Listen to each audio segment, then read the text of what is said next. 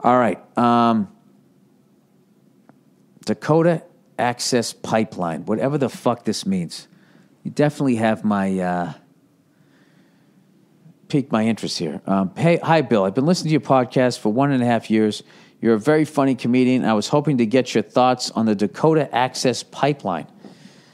Now, for some reason, I feel like this is some sort of jokey thing, and they just wanted to hear me say it out loud. But I'll look it up.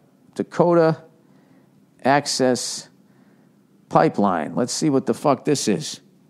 Dakota Access Pipeline protests in North Dakota turned violent. All right. When do protests not turn violent? It's always these protesters, and then the cops show up, and like, everybody take it easy, and then somebody goes, you fucking take it easy, man, and then somebody throws a punch, and then it's a brawl. All right, protests against the Dakota Access Pipeline in North Dakota turned violent on Saturday. Demonstrators supporting the Standing Rock Sioux Tribe faced off with private security officers from the Dallas-based Energy Transfer Partners. Wait, it's on Native American land, and the big corporation has their own security officers? Is Julia Roberts already optioned this for an Oscar-winning role? She goes in and somehow figures out how to defeat the Dallas-based Energy Transfer Partners. Video from the scene showed security officers threatening protesters with dogs. As All Things Considered reported, hundreds of Native Americans from tribes across the country have set up a camp near the construction site in North Dakota. The Army Corps of Engineers approved the oil pipeline in July, allowing it to run under the Missouri River, close to the Standing Rock Sioux Tribe Reservation. And you know what's going to happen eventually. That pipeline's going to burst, as they always do. Protesters worry that the $3.8 billion pipeline, which is slated to run through 4 states, could disturb sacred sites and affect the reservation's drinking water. Abso-fucking-lutely. If human beings are involved, there's always the chance that can happen. The show Democracy Now! Was at the site of the protest Saturday and documented some tense moments. Dogs appeared to bite protesters, and security guards appeared to use pepper spray. Warning, the video below includes some fleeting explicatives. I think I can handle this. Criminals! You guys are criminals! Okay. Go get your money somewhere else! We're standing at the construction site of the Dakota Access Pipeline. It looks like there are at least... Yeah, these people are not going to win. It's a bunch of people saying no, wearing like hipster hats, while people drive bulldozers. It's already happening. Oh, yeah. It looks disorganized. There's a bunch of different signs. My name's Jacob Johns. And where are you from? I'm from Spokane, Washington. I'm Hopi and I'm from Ottawa. And can you describe what you see? This is so nuts. Like, to come down and yell at people on bulldozers, like, I guess because you want to get the attention of the media, but they're on bulldozers on the other side of a wire. So, like, what are you going to do? Once protesters arrived at the construction area, they broke down a wire fence by stepping and jumping on it. Then, of course, immediately they're trespassing. According to numerous witnesses, within 5 minutes, the crowd of protesters, estimated to be a few hundred people, became violent. They stampeded into the construction area with horses, dogs, and vehicles. Okay, and it was said more... The sheriff said it was more like a riot than a protest, but the cops always say that. You know, and then the protesters always say the cops throw the first punch. You never know who to believe. This is like, let's watch this. This is like protester WWE, all right? This guy's got a cell phone. He looks to be Native American, or maybe he's appropriating their culture, you know, having his hair long. I don't know what's going on. There's a fucking helicopter. Let's get to the dogs. Water is life. Somebody held that, and it was written, there was a feather in the background. All right, now here's a woman. Uh-oh, this isn't going to end well. People have gone through the fence. They're going through the fence. The bulldozers are still going. And Oh, shit. Oh, somebody got... Nice tackle. Nice tackle. And they're Oh, now they got some dogs. dirt mounds. So I think they're going Tiananmen Square here. They're just trying to get in front of them. Yeah, this sounds crazy. This sounds like the usual big business thing that I don't know anything about it. I don't know anything about it. I do feel like eventually they're going to do enough of that fracking, and then they'll fuck up all the water, all the drinking water. And I don't think corporations care. I just think there'll be, well, then that's great. Then there'll be no fresh water for anybody to use, so they'll have to all go to Nestle for their fresh water, you know? And then we'll say that it's distilled, but it really isn't. It sort of is. And when they get sick, the class action suit versus the money we're going to make, yeah, we're not going to give a fuck. We'll pay them off. That'll be it. And I don't know. Yeah, I don't have any faith in anything, to be honest with you. I think we're just going to completely destroy the planet and each other. But in the meantime, if I can make you laugh a little bit. You remember at the end of George Carlin's life when people were saying he got too fucking angry? I didn't think that. I was just like, yeah, this guy's making a lot of sense to me. It was still funny to me. It still made sense. I thought, I don't know. However, he read the tea leaves. It made sense to me. I don't know, just about the whole way we go about fucking communicating with each other. We just end up screaming and yelling, and then we get physical, and somebody hits somebody, and then all hell breaks loose. That's what happens. It happens, you know, I do it. I started discussing this election with some people the other day, and within 3 minutes of me talking, 3/4 of the people walked out of the room. I mean, that's how insufferable I am. Is that the right word? Women's suffrage, whatever the fuck it is. What do I think about it? I was hoping to get your thoughts on the Dakota Access Pipeline. I don't know, dude. There's just too many fucking people because everyone, you know, I love a Tesla, I love a Prius and all that shit, but if you get all these cars, then all of a sudden everybody has to plug in their car. Then that's more energy. I know when you make electricity that, you know, you need machines and the machines need the oil. So we consume is what we do. And there's too many of us. That's the fucking problem. All these technological advancements that we make are tremendous. It's just the amount of people that have to live off of them. That's where it's like getting fat. You know what I mean? All fat is you're taking in more calories than you're burning. And that's kind of like what we're doing, except we're taking more than we're giving back, and eventually it's got to run out. So I think there's going to be a drastic decision at some point. It's going to have to be made about the population.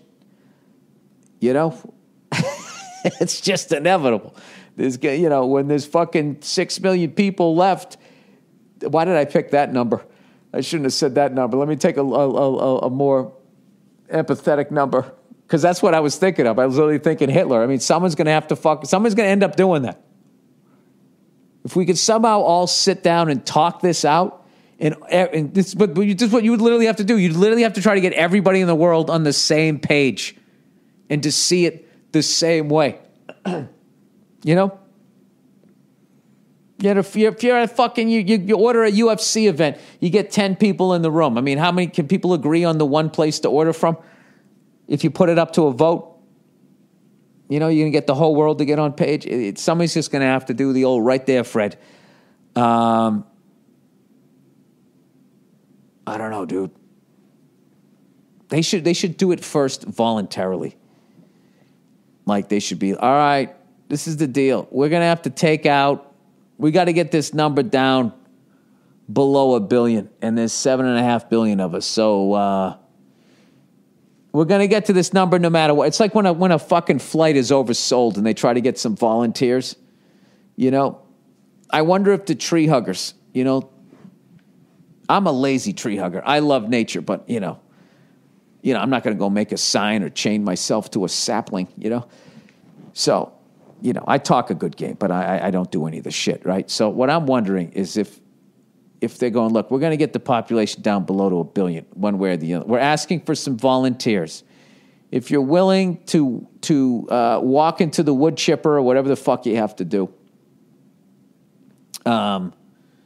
you know, we'll give a voucher to the surviving members of your family or whatever. I mean, but even then, they have to, if you're gonna cut it by that much, because I literally think that's what we're gonna run into, and then there's gonna be this big like I think at that Bilderberg shit. Like this is what they have to talk about. Going, okay, we have to keep the best of the best of each race, each gender. You hope that they're going to do that, right? And yeah, and then everybody else has to go, and then they got to be, well, wait, we don't want to mow our own lawns, right? We got to keep some meatheads around to pick shit up. We don't want to have to, like, if we kill too many people, then all of a sudden we have to build our own log cabins. We don't want that. So it's going to be really like, you know, they're almost going to have their own fucking city that we don't know about, right? And everybody goes, like, almost like Superman's hideout, and everybody goes up there, right? And it's enough people to keep humanity going. But at this point, you'd need enough people to, you ever see that fucking thing? Like, what would happen if all the people went away? And after, like, I don't know how many days, like, the nuclear reactors, they all had, like, the meltdowns, you know? Because whatever was going on wasn't keeping those fucking things that Homer Simpson always takes home with them. They don't keep it cool. Jesus, I'm way in over my head now, huh? I don't know how many fucking people you'd have to keep alive, but I just don't see it. So as far as the Dakota Access Pipeline, that's just one of those things where I watch it, and I feel bad for the people that live there, and I don't know enough about the other end of it. I know they're trying to make money, but they also are trying to keep 300 million people living at a certain standard of living, right? Aren't they? Here in this country? I have no fucking idea. All right, Jesus Christ. That literally gave me a headache. All right, stop paying bills. Hey, Bill, thanks for the laughs. You're welcome. Thank you for listening. In search of the solution to the fucking bankers...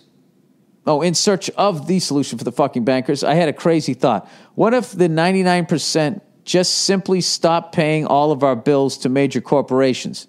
Mortgage, credit cards, line of credit. I'm not exactly convinced it's a solution, but you can imagine the chaos even if half of the population did that. Just thought it would be interesting to get your thoughts on this. Now I must get back to cleaning this grocery store. Fuck you and everything you do. I had to bring that back. All right. Did people used to say that? I like that. Fuck you and everything you do. Well, here's the thing. All right.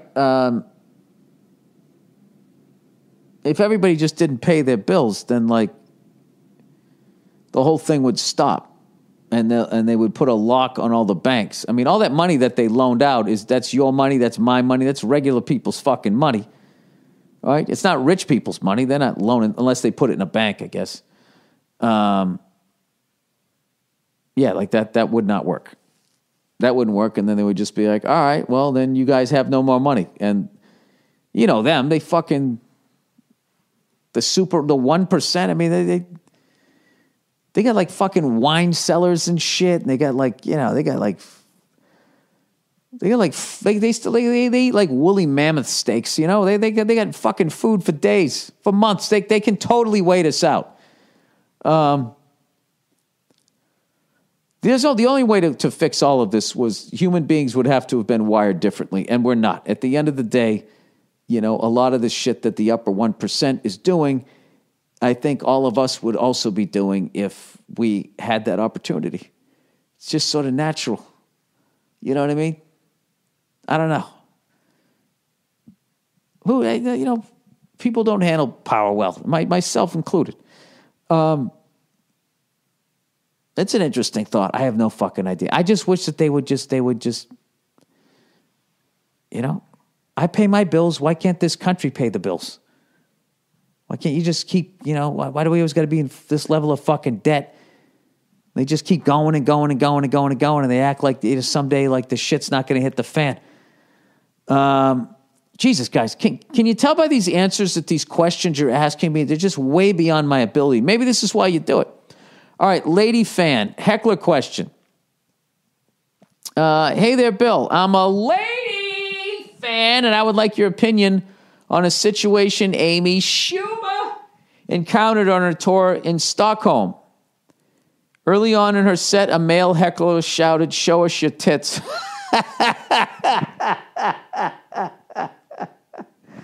Oh, that's hilarious. She heard it, had the audience point to the guy, and shut him down pretty quickly with a few jokes. All right, good for her. She also said if he yelled out again, she'd have him kicked out. Well, literally 5 seconds later, he yelled out again. Yeah, this guy's a class clown, you know. Next person who does that gets attention. And she did have him thrown out of the show. Well, it's her show. She can do what she wants. My question is, at what point would you have a heckler thrown out? Or when have you had a heckler thrown out? This is a great question. I have no problem with her controlling the vibe at her own show, especially when there were a ton of other audience members for whom the show might have been ruined if the guy kept shouting. Yeah, they came there to hear her act. You know what I mean? He got one "show me your tits." She fucking rode with that and said, hey, you know, it's not like it doesn't sound like, you know, unless she was talking about her tits, which it doesn't sound like she was. It doesn't sound like it had any context to what she was talking about. If someone just yells that out, then if someone's just going to just keep yelling, "Fuck you," blah, blah, blah, or something like that, then, you know, as a comic, you can just stand there and just trash the guy for the whole hour and still get paid. But like the rest of the crowd is not going to walk away happy. That has been my experience when you do something like that. So anyways, she continues. She says, I have no problem with her controlling the vibe at her own show, especially when there were a ton of other audience members for whom the show might have been ruined if this guy kept shouting. However, I've also seen you handle hecklers in your specials and shows without having them ejected. This case might be different since his heckle was sexual in nature. And as far as I know, no heckler has ever shouted, "Show us your dick," to you on stage. Oh my God, that would fucking kill me if somebody yelled that. Anywho, just curious as what you thought about it. The video of the situation at this link if you want to see it. Can't wait for season 2 of F is for Family, and best of luck with your upcoming special. Thank you very much. Once you're, I don't know, I think once you're at a level where you're selling tickets and it's your crowd and everything, I think you just run your show how you want to have your show run. I know that there's comics out there that say no heckling. There's other people that don't give a shit about heckling. I'm one of those people. I don't mind 90% of heckling. You know, it's that 10% where you just didn't want to be there, or you're just completely fucking like wasted, drunk. And you're just there. You're gonna, even if I get the better of you, you're still just not gonna shut up, and you're just there to ruin everyone's good time. At that point, I would say, like, listen, and I would, you know, give the person the money back. It's like, I'm not trying to be a dick, you know, maybe next time, or go see another comic. But I've only had to do that a handful of times. When I first did the Opie and Anthony show, there was this guy, I remember, came down, and he just didn't get it. Like, he came down on the first show and was just screaming and yelling the whole fuck. It was crazy. And then he showed up like 2 nights later again. And he sat right down front, and one of the waitresses overheard him. I'm going to yell out the punchlines to all of his jokes. So what I should have done was immediately say, get that guy out of here. Get him out of here. Give him his money back. I'll take a picture with him. Just get him out of here, because I don't want to deal with this guy. This guy's wasted, and it's going to ruin the show for everybody. I mean, he was here 2 nights ago. I can't come up with 60 new minutes in fucking 2 nights. And he was deliberately going there to mess up the fucking show. But the weird thing was he didn't go there in a malicious way. He thought it was funny, and it was one of those things that was really in the spirit of the Opie and Anthony show, but this wasn't the Opie and Anthony show. This was a stand-up comedy show. So it was an awkward thing, and I had to get him out of there, or else he was going to fuck it up for everybody, and he was fucking beside himself. I remember going, you don't understand. I love you, though. You don't understand, right? So they ended up kicking him out. Classic way, like the way a comedy club kicks somebody out, is they get him just beyond the threshold of the door and immediately turn a blind eye to the person. Like, well, that takes care of that, right? And they inevitably come back in, which this guy did. And I was selling CDs. This is how long ago it was. I was selling CDs after the show, and I look up, and there's this fucking guy again pleading his case with me. And then he got so mad. He goes, I'm never coming one of your shows again. And I was like, good. The amount of stress and anxiety he brought to me, blah, blah. And then, like, the end of the night, someone had broken the window out front of the club. And I always thought it was him. I have no idea. So my thoughts on heckling is basically it's a part of the art form. And I also think it's a part of the art form that makes it really cool. But that's also, I don't define the rules of it. It's just one of the things that I enjoyed that always scared me in the beginning, that I always thought was so cool about comics, that people would yell at them and they could just handle them and then continue on with their act. And the way I look at it, I say a lot of ignorant shit when I'm on stage and, provoke people and stuff. Like, I can't expect them to sit on their hands the whole time. And I like it. I actually enjoy when people yell shit at me, to a point, but if it's on topic, somebody yells shit out of it, I always go, what'd you say? I go back and forth, you know what I mean? But, I don't know. I mean, it's kind of a part of being a comedian. But I think after a while, and once, you said it was in Stockholm, Sweden. I mean, that's an important show. You're going over there. You're not like the other ones aren't, but you're in another country. You want to make sure you're having a good show. And right out of the gate, if someone they're coming at you like that, they're testing you. And I know a lot of it's going to be made like, it's a sex thing, and, that's not a heckle. It's a this, that. No, it's the basic thing where it's like you're being tested by the crowd.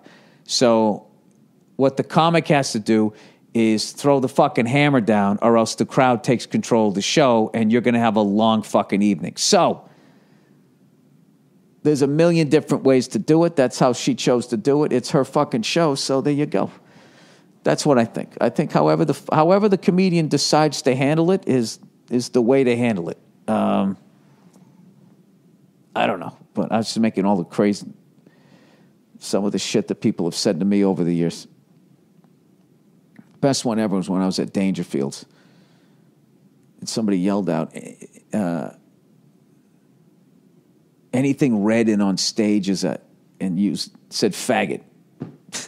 So they used like homophobia for whatever fucking reason.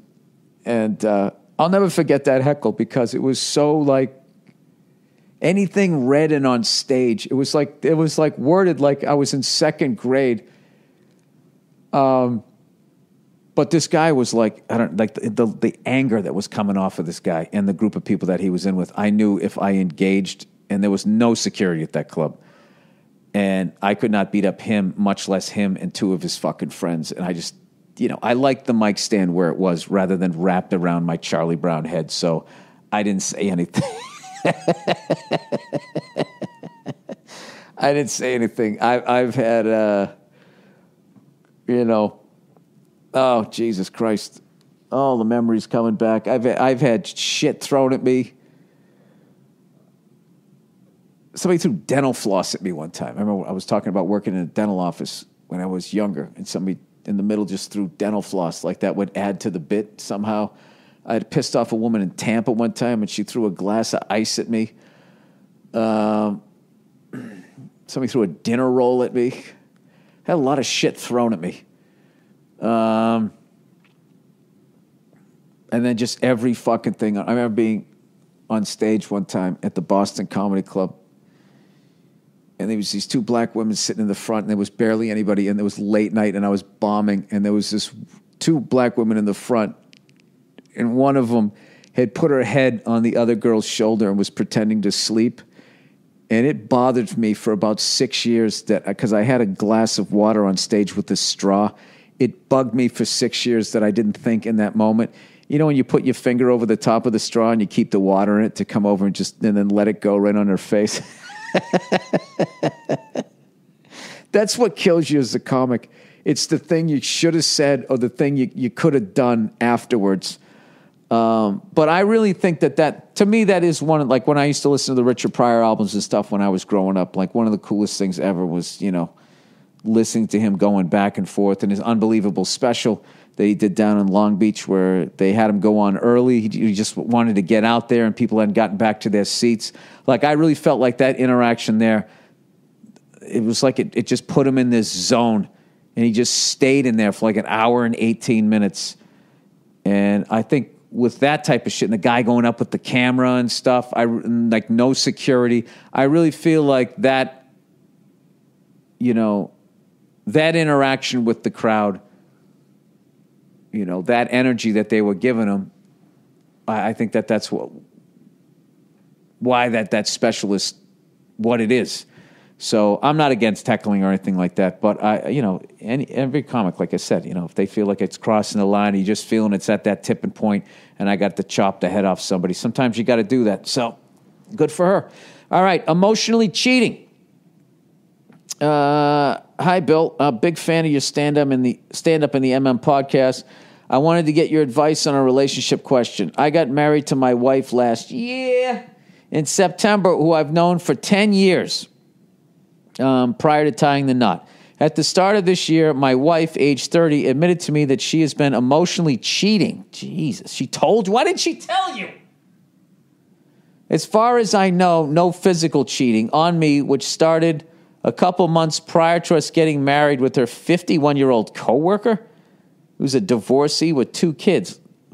What? I was completely blind.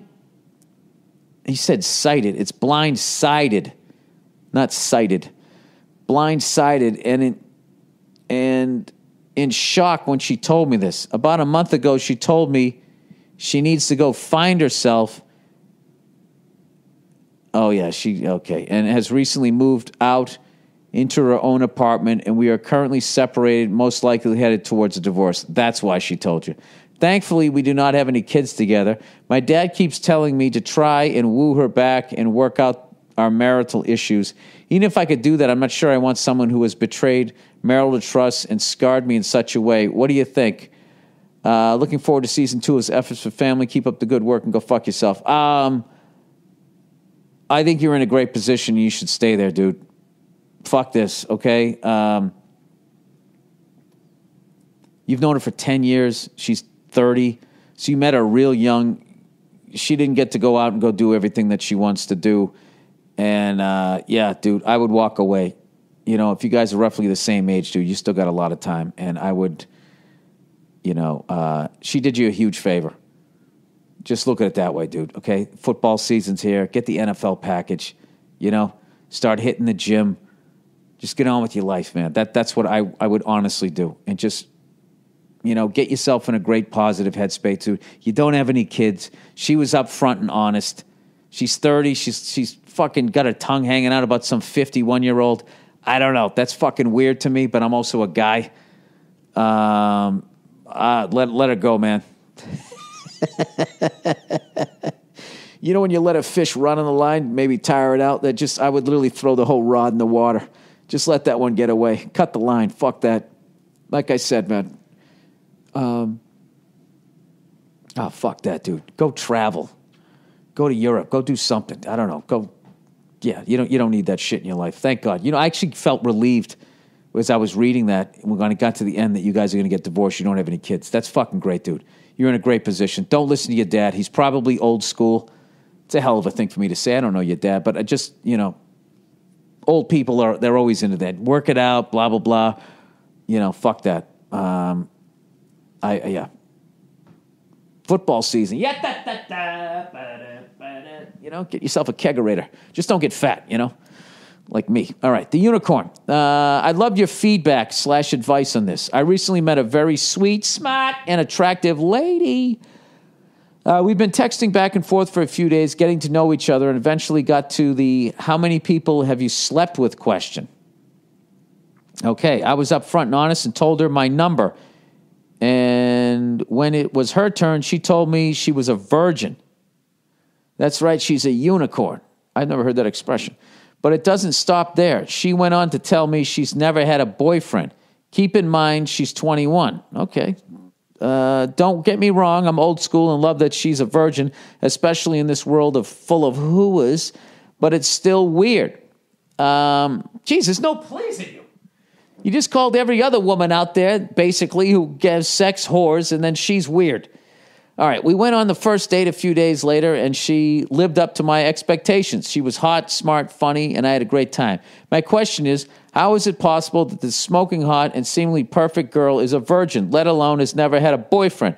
I'm not complaining, but I'm wondering if she's lying or if there's something that I don't see. Well, I mean, I think you're going to physically, I think you're going to, unless she played softball and the ball took a weird hop, right? Wait, whose story was that? Oh, my God, that just popped out of my head. That was a comic from way back when. I don't even think she does it anymore. Used to tell a story on stage about how she was playing some sport and she got hit and broke her hymen. I don't know what to tell you, dude. He said, what's he saying here? I don't want to get into something with her and then find out she's a crazy or worse. Thank you for the feedback, and as always, go fuck yourself. So, dude, what? Just keep dating her and just see how it goes. If she's fucking nuts, walk away. If she is great, I mean, 21, I mean, that's a little older, but I mean, it's not like 31. 26, 27, that's when you're starting to go like, but someone could just be really fucking walled off, really could have had overbearing parents or whatever. I don't know. She kind of really let you in and told something really intimate about herself. You're just in a spot where you're waiting for the other shoe to drop. So if I was you, I'd be asking myself, why am I asking that? Who did I date before this that's making me think that this is going to be an absolute shit show? Now, look, I would be lying to you if I said that, if some woman was smoking hot or something like that and came up to me, I would think at some point someone would have talked her in to the rack by 21 nowadays. But 21 isn't that old. I say you write it out. It's a good enough situation. See what happens. And if you're worried that she's a psycho, just don't get too fucking, crazy and like with the chick. And then, after a while, I don't know, maybe you could actually have a conversation with her at some point. Don't be so blunt like, how some fucking chick as hot as you never had a dick in her? I mean, don't say it like that. Just be like, I don't know. You know what? Don't listen to me. Don't fucking bring that up. But I would continue to see her. If you're having a good time, I would continue to see her. And, if you're really concerned, I would just hide the knives in your kitchen the first time she stays over. Just make sure the bat's on your side of the bed if you really think there's going to be a problem. But that's if she even gets in the bed. So we'll see. All right, that's it. That's the podcast for this week. Apologize for it being a little bit late, but, whatever. I figure most of you had the fucking day off, all right? All right, go fuck yourselves. I'll check in on you on Thursday when I'll be in beautiful Charleston, South Carolina. All right,